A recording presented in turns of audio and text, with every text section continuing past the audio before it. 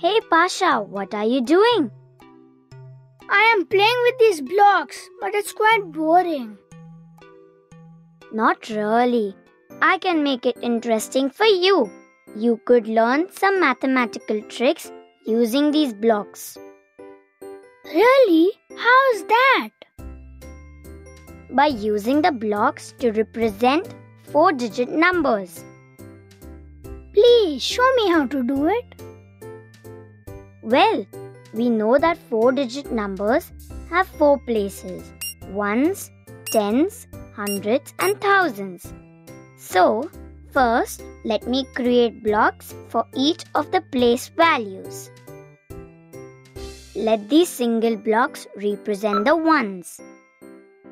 Now, let me use my magic glue to stick 10 blocks together.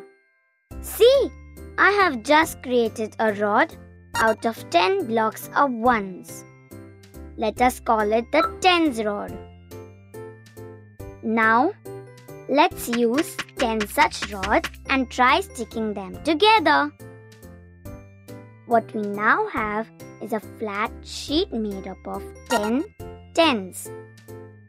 Let us call this the hundreds sheet. Guess what? Now we shall use 10 such sheets and stick them together with magic glue. Okay, we have finally created a new bigger block. Let us call it the thousands block. Now, let us look at an example to see how numerals can be represented by blocks. In the numeral 2, 3, 1, 5, we shall first identify the place value of each digit. Now, you can see that the digit in the thousands place is 2. So, there should be 2 blocks of thousands. The digit in the hundreds place is 3. So, there should be 3 sheets of hundreds. The digit in the tens place is 1.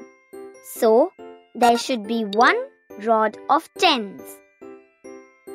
Finally, the digit in the ones place is 5. So, there should be 5 blocks of ones.